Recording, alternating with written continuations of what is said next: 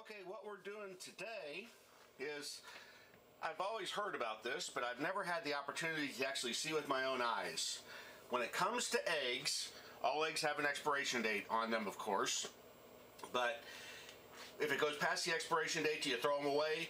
No, you do the egg test. How do you tell if an egg is still good?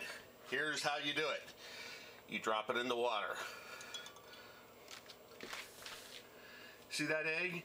Fell right over on its side. Heavy, good egg. That's a very good egg. Okay? Do this egg.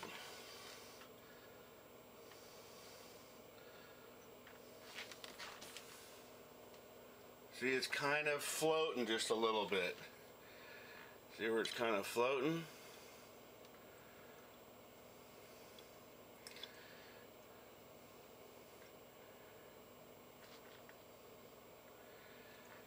Good egg, but not going to be good much longer.